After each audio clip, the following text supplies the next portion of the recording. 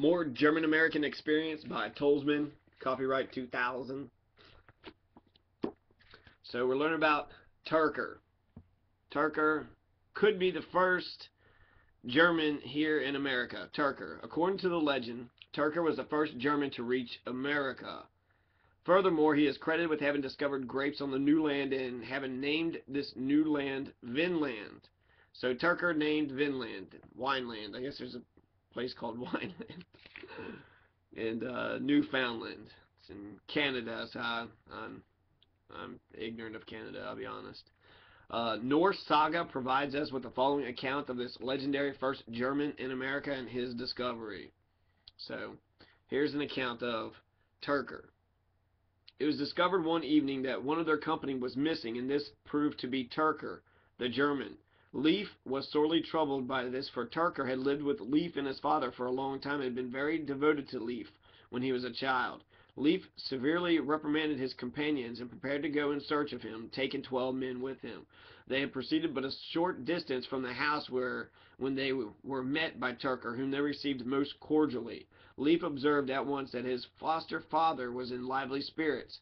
Leif addressed him and asked, "Where art thou so belated, foster father mine, and astray from the others?" In the beginning, Turker spoke for some time in German, rolling his eyes and grinning, but they could not understand him, and after a time he addressed them in northern tongue. "I did not go much further than you, and I have something of novelty to relate. I have found vines and grapes." "Is this indeed true, foster father?" said Leif. "Of certainty it is true," quoth he, "for I was born where there is no lack of either grapes or vines." They slept the night through, and on the morrow Leif said to his shipmates, "We will now divide our labors, and each day we will either gather grapes or cut vines and fell trees, so as to obtain a cargo of these for my ship." A cargo sufficient for the ship was cut, and when the spring came, they made their ship ready and sailed away, and from its products Leif gave the land a name and called it Wineland. So, I don't know if it's Wineland or Vinland now, Wineland or Vinland, but Turker. The early Norse settlements established by Ericsson were short-lived, but pointed to the future interest Europe would have for America. Little is known by Turker other than the above details that can be extracted from Germanic legends and sagas, although there appears to be solid ground for the fact that there were Norse settlements in America prior to Columbus. There's no evidence that Turker actually existed other than a reference to him in Germanic legend, and it must therefore be assumed that he is a mythical character until such time that his actual existence can be documented. On the other hand, the notion that Turker may have actually existed should not be totally rejected, so perhaps the most that can be said is that there's a Germanic legend that he is the first German in America. The beginnings of the age. Ever since 1295, when Marco Polo returned to Italy with immense wealth after having spent years at the court of Kublai Khan, as well as in China, Japan, and various East Indian islands, there is a great interest, especially among navigators, in finding a water route to the El Dorado, or the City of Gold, which had been described by Marco Polo. However, the greatest obstacle in the way of any maritime exploration was the lack of any method by which the navigator could tell his ship's location when it was out of sight of land. The problem was not solved until the German mathematician Johannes Müller, Religio Montanus of Königsberg, calculated and published his Euphoremides, or Nautical Almanac, in 1474. This was based on his astronomical observations and consisted of a collection of tables showing the present state of the heavens for everyday use of the year at noon. Another German innovation of great value and use for navigation was the astrolabe. The astrolabe of Martin Behem of Nuremberg. This was an instrument used for determining the altitude of the sun or the stars when at sea. There have been reports of various pre-Columbian discoveries of America, including that of the arrival of a German explorer 20 years before Columbus. In 1473, Didrik Penning, a German in the service of Christian I of Denmark, led an expedition in the search of a passage to the Far East, and apparently reached Greenland, Labrador, and perhaps also Newfoundland. Penning, however, was not aware of the fact that he had landed in the New World and did not follow up on this expedition due to the inability of the Danes to finance such expeditions. However, in 1478, he was appointed to the Danish governor of Iceland. However, also reports on his trip remained state secrets at the time and were not publicized, so his discovery remained unknown. A quick glance at a world globe reveals how close Greenland is to Iceland, and that once in Greenland, the voyage to Newfoundland would not have been all that difficult. This northern route, therefore, was one that could be traversed as if by stepping stones from Iceland to Greenland, and varied from the Atlantic over the sea route to Central America, which was reached by Columbus. In 1481, the King of Portugal established a border commission of scientists to examine the different nautical instruments, almanacs, calculations, and maps of the period, and to report on the utility. One of the 5 persons appointed to this body was Martin Behaim, Behaim, a student of Johannes Muller. Muller. He also belonged to the subcommittee charged with discovering some sure method of navigating the seas according to the altitude of the sun and constructing mathematical and nautical instruments suitable for this purpose. So skipping on.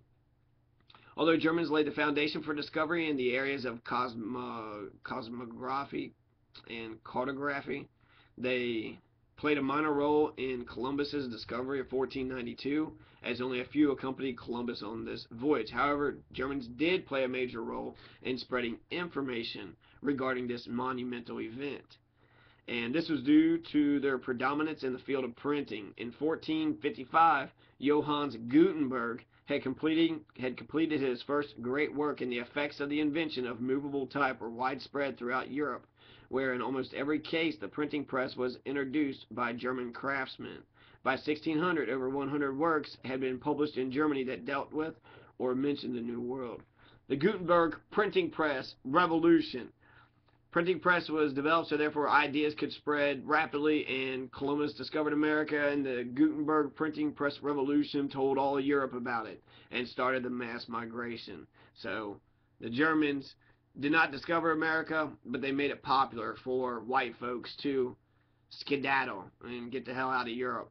The over-militarized, warlike barbarians. The Huns, right? Even though the Huns were Mongolians. But I'm not sure about Attila. He's a Mongolian, they say, but he kind of looks European to me. At least the picture on Wikipedia.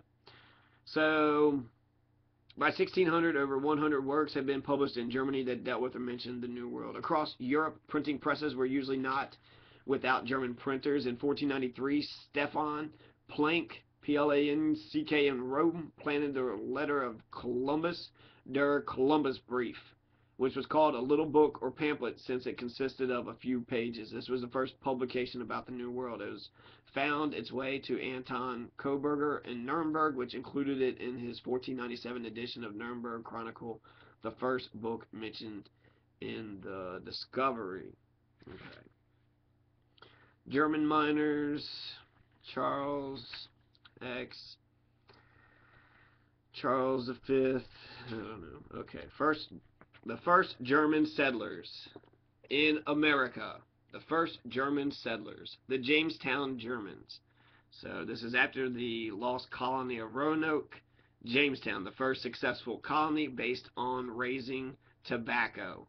Tobacco saved Jamestown. It's what this country was founded on. It's what Kentucky was founded on.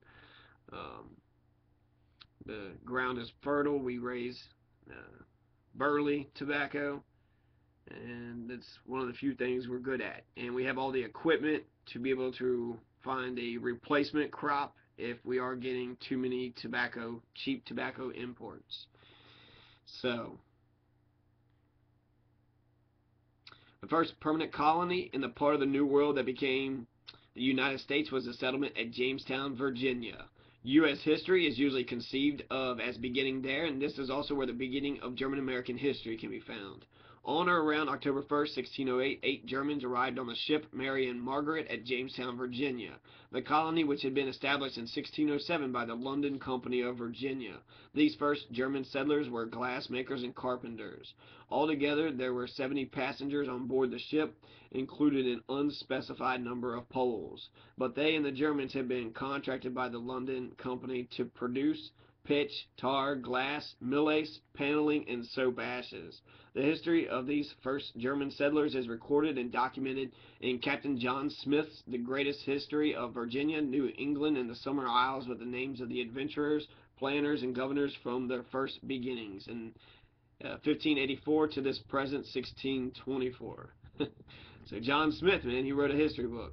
It should be noted that Smith calls the Germans Dutch, as was commonly done at the time. Interesting. So according to Don Heinrich Tolzman, Germans were originally called Dutch. And it goes on to say something about Germans called themselves Deutsch. So Deutschland is German land, the fatherland, right? It's the homeland. The Deutschland is the boat that my German ancestors sailed on, which eventually crashed in the icy cold seas between England and Germany.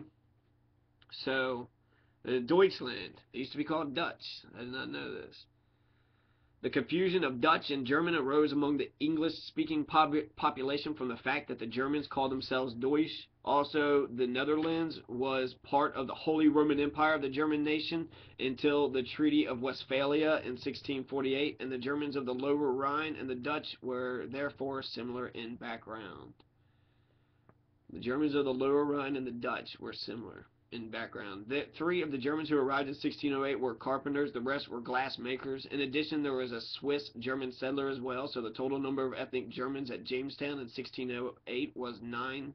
They were in Jamestown 12 years prior to the arrival of the more known English pilgrims at Plymouth Rock in New England. As these first settlers were employees of the London Company and the proceeds of their labor went to the company, glassmakers had been especially sought as the company was in need not only of glassware, also of craftsmen who could teach this craft locally. When the Germans arrived, the conditions were poor, and more than half of the settlers who had arrived in 1607 had perished. With the new arrivals, there were now approximately 120 persons. Smith was apparently not overjoyed at the new arrivals and felt that the colony should establish itself before obtaining more new colonists.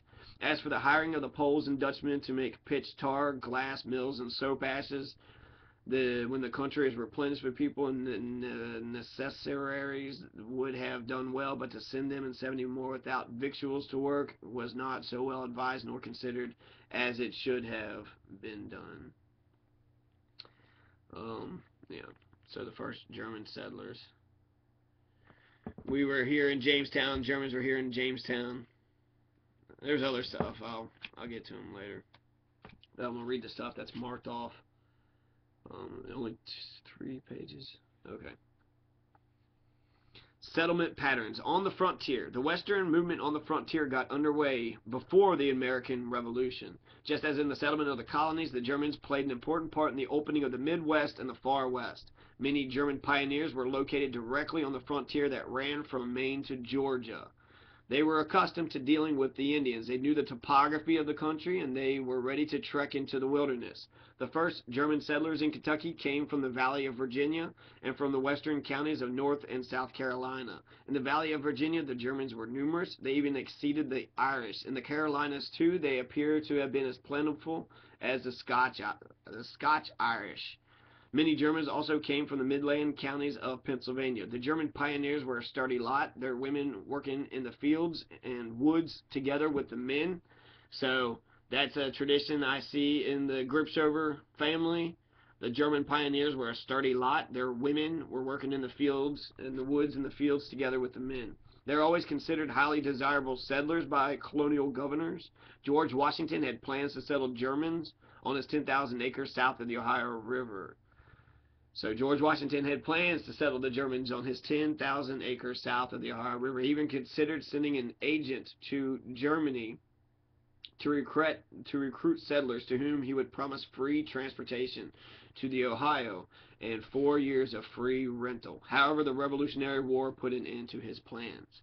So the Ohio Valley, and more about Kentucky and Daniel Boone and the German-American connection. All right, coming up. Germans in America.